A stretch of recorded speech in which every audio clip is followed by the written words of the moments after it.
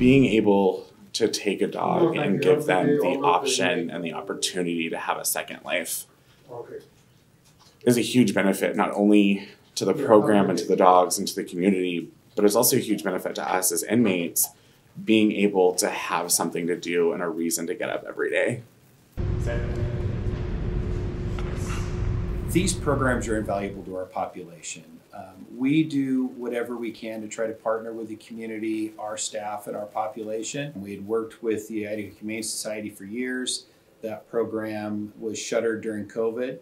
We're really thankful that the Meridian Canine Rescue was interested and has partnered with us to restart this training program. Right now there are 12 handlers.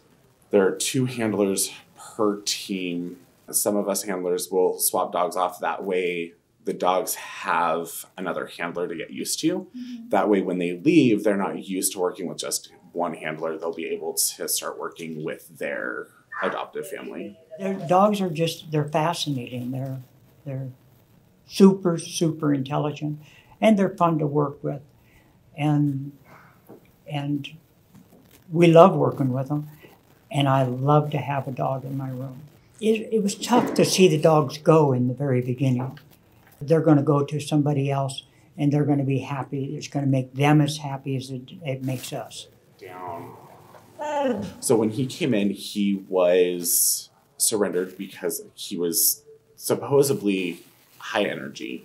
The other part was the talking, whining aspect of a husky.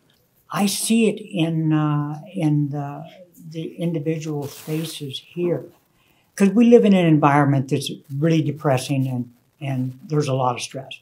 I think that there's an understanding that it not only is a benefit to the dogs, which naturally it is, because a lot of the dogs, it's their last go. And we've had a lot of dogs that come to us that they were recommended to be put down in the beginning. When the dog leaves here, we want it to be, adoptable. It makes you feel good. We're kind of separated from our families, and the dogs are my family.